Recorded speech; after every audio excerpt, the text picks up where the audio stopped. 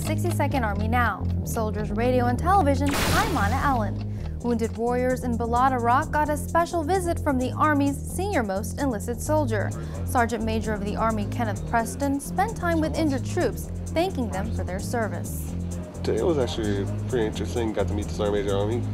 Can't say that you can do that every day, so nice. Gave me a nice little coin. For recovering warriors, Preston's visit was also about getting the latest information on the Army's future plans in person. One of the SMA's key messages was the Army's work in establishing predictability and stability for soldiers and their families. It was an honor. That's all I can say. And Merry Christmas to everybody back home. Can't wait to be home, see my family. Preston was also downrange to help kick off the annual SMA Hope and Freedom Tour through the USO. That's the 60-Second Army Now from Soldiers Radio and Television, Washington.